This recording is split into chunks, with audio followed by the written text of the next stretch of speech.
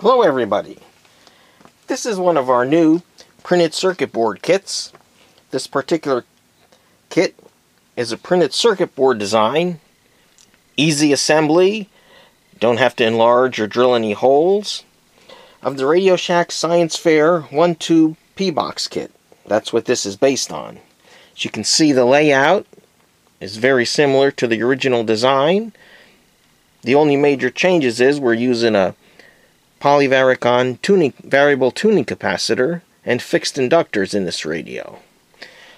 The circuit board does have a provision, as you can see, this area marked bracket, where you can mount an original loop stick coil, which we do sell, if you wanted to recreate the original version of the kit. But the biggest difference is this kit.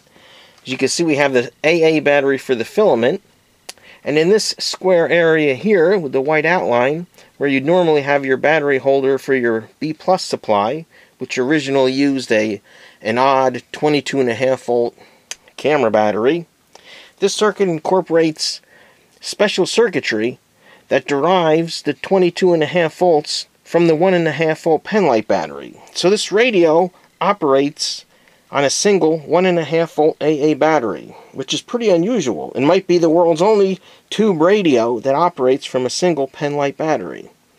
Now, if you want to, you can leave this circuitry out and put a battery holder in its place and build it as it was conventionally designed. And we actually do sell 22.5 volt batteries that will work. Now, the kit comes with a crystal earphone, as it was originally designed.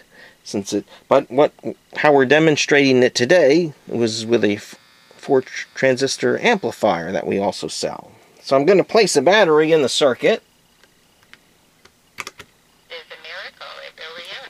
And although you can't see it on the camcorder, there is a LED here that lights up, indicating you have B+ voltage.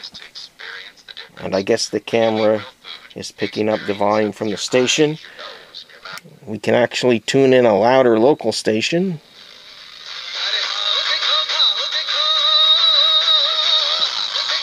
So all in all,